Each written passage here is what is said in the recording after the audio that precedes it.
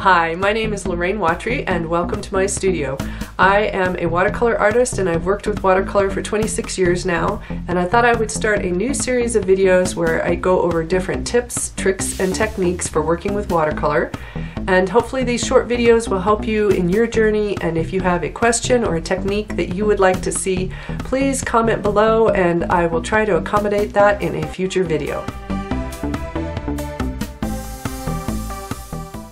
This tip is going to go over using the Mr. Clean Magic Eraser to help lift color off of your painting. So if you're working with watercolor, a lot of the time you'll hear people say, oh, watercolor, it's unforgivable, you can't make adjustments, once it's down, it's down.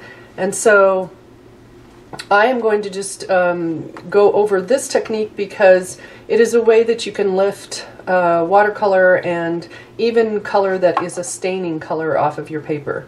Now, just before trying this on your actual paper, you should try it on a separate piece of paper and make sure that it's not going to tear your paper, because this does have abrasive quality and it can tear your paper if it is a cheaper paper. A student grade or certain professional grade papers don't work as well with the Mr. Clean Eraser. I have tried it with Arches watercolor paper and had no problem. This is 140-pound Arches, and that's usually what I paint on. Paper that is in a block may have different sizing than sheets of watercolor paper, so you should always test that as well, because a block of paper may act slightly different compared to the sheet of watercolor paper. Okay, to get started, the Mr. Clean Magic Eraser, you want to make sure that if you buy this, you buy either the original or the extra durable, not the one that has the Dawn soap or the Febreze in it, because you don't want to put any chemicals or soaps onto your watercolor paper.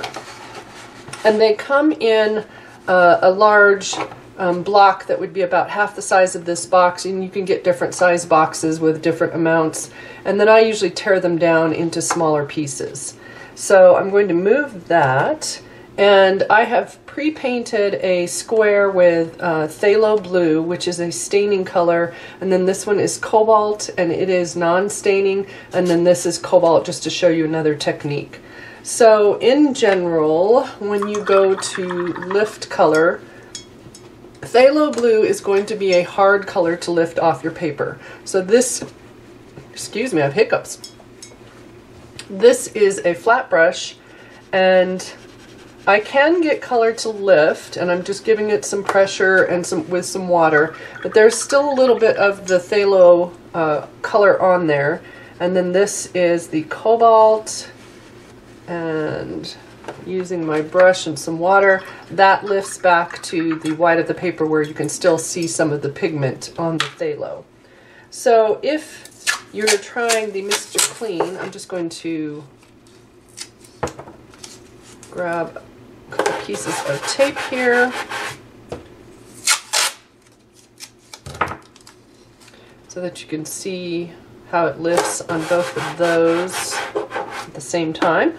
And then when you're using the Mr. Clean, I think my water is, yeah, so I'm getting my water, getting the sponge wet in the water, and I am wetting the whole thing and then just wringing it out so that it's wet, but it's not going to drip as I'm holding it and cause an issue by dripping on my paper where I don't want it to.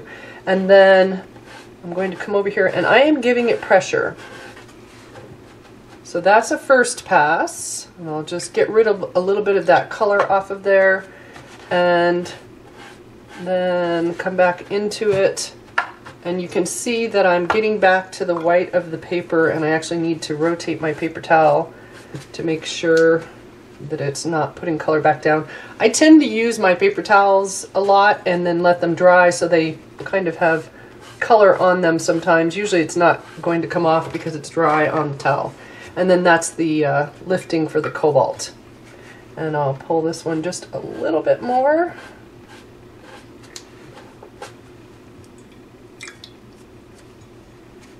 So this is really good if you have an area.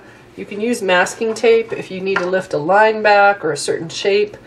But if you want to lift an area that is a little more of a random shape, and here you can see that this is lifted back to the white of the paper, and this is still just got color on it.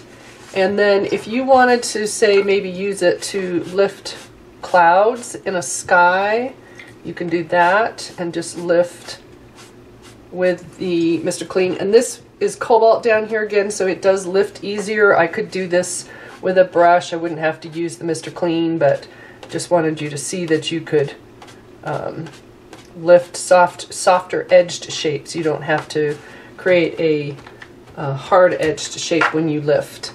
And then you can also, just like we did up there with the tape, if I wanted to lift a specific shape off of my paper, I could use masking tape and a blade, and I'm just going to create a quick triangle, and I'm trying not to press very hard. You need to make sure your blade is sharp.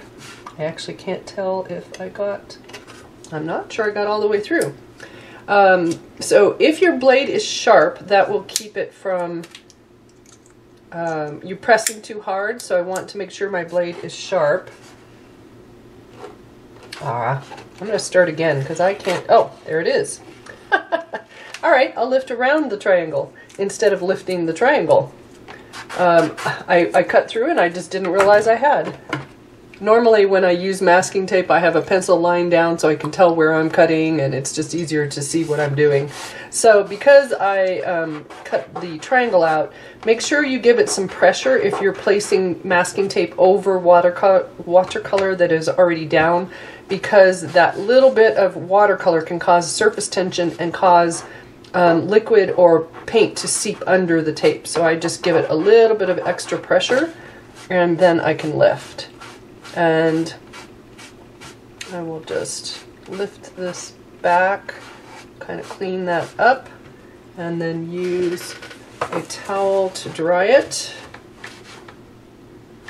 And generally I would wait until this is completely dry, but you could blow it dry, and because the edges might just be slightly damp, so I just don't, I have to be careful not to smear it. Come here. There we go. All right, and then I can lift that off, and there's the shape.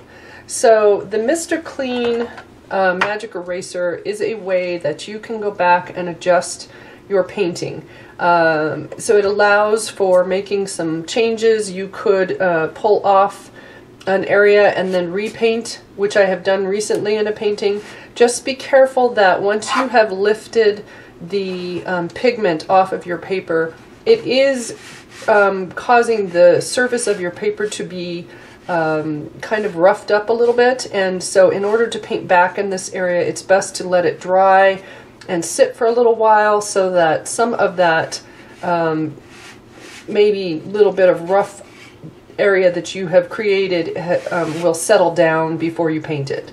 And I again would stress to make sure that you check your watercolor paper on a separate piece and make sure that it's going to work on your paper and not tear it. And just go to town, give it a chance and see what you think. But I really like the Mr. Clean and have it in my tools as a way to adjust a painting if I can't get the regular lifting ways to work. So I hope that was helpful, and if you'd like to see more of these videos, please like and subscribe, and if you have something you would like to see in a future video, please comment below and I'll see if I can fit that into future videos. Thanks, have a good day. Bye.